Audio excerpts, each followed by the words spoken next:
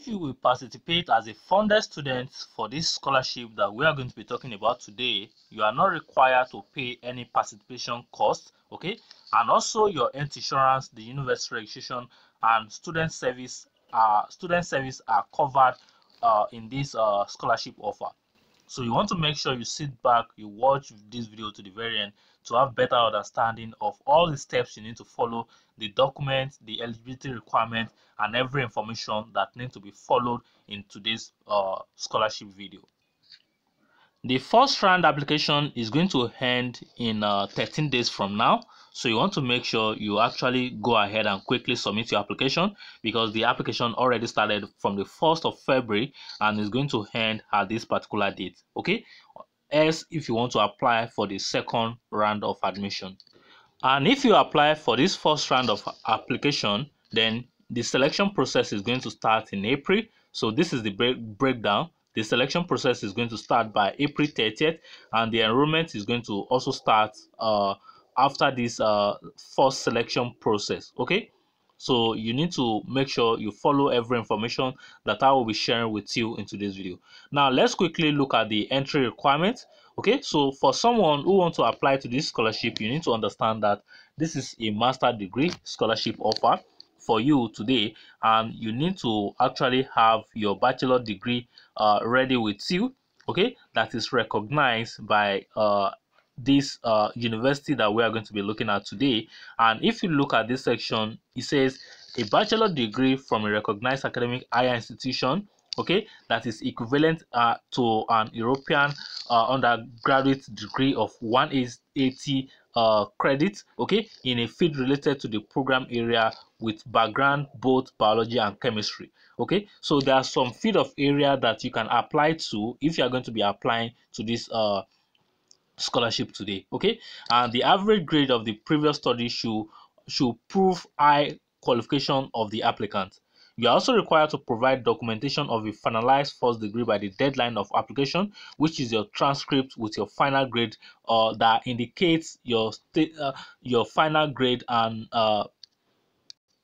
which is your total CGPA. Okay, so a final degree diploma must be present by the time of enrollment. That is after the selection process has ended and you want to start your enrollment process. Okay, so if you look down here, you actually need to provide your English proficiency using either of this method. Okay, and the proof of English proficiency documented by international recognized certification using any of this option is actually accepted, and the certificate is not considered valid when it's older than 5 years from the time you actually took this. Okay, these are only tests accepted as proof of English proficiency, and any other type of certification is not considered as valid proof of proficiency. Okay, so you also need to pay attention to this. Okay, and actually there are some people that are not even required to provide any evidence of English proficiency. So if you want to see that list, you actually need to click on this link right here. Okay, so if you are from the United Kingdom, United States, Virgin Islands, Zambia, Zimbabwe, Tanzania, Tobago, Trinidad, Uganda, okay, and South Africa, Nigeria, okay, I think I found Ghana there, Ghana, Dominica, VG, and this country right here, Barbuda, Belize, okay, Bermuda, Botswana, Canada, Bangladesh, Barbados, Bahamas, Australia, Antigua, Bahrain. You are not required to provide any English proficiency because you are already classified as native English speaker. Okay, and for candidates who have completed an entire degree program that is taught in English, okay, and listed above, the proof of English proficiency is also waived. Okay, study period of different lengths not leading to a degree entirely held in English do not count as sufficient demonstration. Okay, so let's leave that and come to the application procedure before we go to the document required. Okay, because you actually need to fill the declaration form. So I will show you how to fill the declaration form. You just need to download it, print it, then check it. Okay, so when we get there, we're actually going to be looking at that. The application process is organized by the university. So this particular university is one of the university in Italy. So and all required documents must be submitted directly through the university website. Okay, so the application and selection process has two rounds. Okay, so the first round is the one that we are talking about right now. Okay, and you actually need to pay attention so that you have proper understanding. The first round will be a first round that will select the scholarship holder and the non-fee paying self-funded applicant, which we open and close in February every year. Okay, so which means if you are not unable to apply for February this year, you can still apply for February next year, but they have another round for May this year. Okay, so and the application stage, you need to indicate if you are applying for a place with scholarship and or a non-fee paying funded place. So I believe you want to indicate that you are applying for a place with scholarship. Okay, so please don't miss that. That is why I'm trying to make sure I read some of the important information for you right here. Okay, so while there is no formal restriction in the number of applicants, a student might submit. We generally recommend to potential applicants to choose carefully the master courses on the basis of precondition. Okay, so critical described on the website, and the second round for fee paying student applicants will open and close in May every year. So this is majorly for fee paying students. So if you want to get the scholarship, it is advisable that you struggle try all your best to actually make sure that you submit your application by February. So I don't know when you'll be coming across this video. Whenever you come across this video and this is still open, you want to try as much as you can, but if not, you can then apply next year. Okay, so for the declaration form, you can see the declaration form right here. So let's open this declaration form so that I'll show you what you actually need to do on the form. When you click on that declaration form and you download the declaration form file to your phone, you want to make sure that you print it out so that you can fill all this information. And if you can use some online tools to actually fill in the information, you just need to provide your surname, which is the family name, then your first name, your date of birth, your place of birth, your citizenship, your country of residence. Then if you scroll down here, it says you need to provide your address. Then you now start providing information about your first degree. So if you scroll down, you see first degree, mark of first degree, second degree, mark of second degree. Okay, and if you scroll down, you need to actually check these boxes. Okay, so if you've already applied to Erasmus Mundus Joint Master Scholarship, you cannot apply for this. Okay, so I'm just giving you an hint. Okay, for a place with Erasmus scholarship, I confirm that I have not benefited from the Erasmus Mundus Joint Master's Scholarship in any previous education. So you actually need to tick the box if yes or no. And if you have actually applied for Erasmus Mundus and you've gotten it in any university before, you cannot apply for this. Okay, so that is that. And the second option is the non-fee paying student. So there are two different options right here, so please don't do mistake. Okay, so I declare that I will not require visa to study. So as an international student, you have to click on this. So I will be using Nigeria as a case study. Okay, so I will require a visa to study in Europe, and I will be responsible for meeting the visa requirements for Italy. Okay, so you check this box actually. So one thing that is also important is that this is actually coming from three countries: Italy, Belgium, and I think Spain is the third one or so. We're going back to the website to see the third country, so that you know that this is also like a joint master program actually, that is, but it's majorly ushered by that university in Italy. Okay, so you check this box, so you see that checkbox there. Okay, then you also confirm this. This declaration, you also confirm it. Then you come to the bottom right here, then you append your signature right here, the signature and the date. So this is why I said it is better that you actually print it out so that you can indicate your signature on it. Okay, so I think this is it here: Spain, Belgium. I will therefore choose a mobility track that is eligible according to this rule. For instance, Italian students cannot do the internship in Italy in the first semester nor in the same country. Okay, I think it's Spain.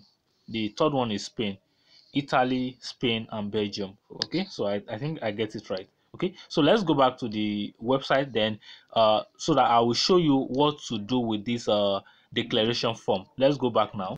So the first document that is needed for you is the declaration form. So I've shown you how to fill that. Then you need your curriculum vitae. So it's important that you make sure that it's written in English, okay, and all your qualification, experience, and skill is well detailed and input on the curriculum vitae. Then your university degree diploma is also important. So, and by the time of the final process, which is the enrollment process, you need to have a copy of your transcript ready. So I don't want to read everything. Let me just summarize for you. Okay, so academic record is also important information to look out right there. So I've summarized the university degree and the academic record together. Okay. Then English proficiency, we've actually looked at that together. So if you are planning to submit or attach your English proficiency, if you are not from any of the country we mentioned above or we mentioned before that we saw at the top, then you need to scan your report sheet and upload it. That's for the English proficiency. Okay, so your international passport should be ready by this time, and then you need a motivation letter, okay, that is not more than 750 word. Then also a reference letter is also important. Okay, so you just need to make sure you follow every instruction that you can find here. Okay, and if your admission application is not complete, then you will not be able to actually be eligible. Okay, only complete application that met all the requirements will be considered eligible and will be assessed. Okay, so if all your documents are missing or if any of the documents are missing, then you will not be able to get to the selection stage, and you need to avoid waiting for the last minute to actually submit your application. I always say this: make sure you file your application as soon as you come across any information video just like this one. Okay, so don't wait for the deadline. Start your application immediately, and just make sure you just start your application, as at the time you are starting your application, then you can start looking for other documents, okay, while you are doing that application. Okay, and once you submit your online form, you will not be able to make any changes. So you want to make sure you cross check every information before you submit your application. Okay, and after this, you are going to get a confirmation email that verify that you've actually provided all the documents required, your transcript, your proficiency information, your document, your program that you want to apply to. You've actually selected the right program.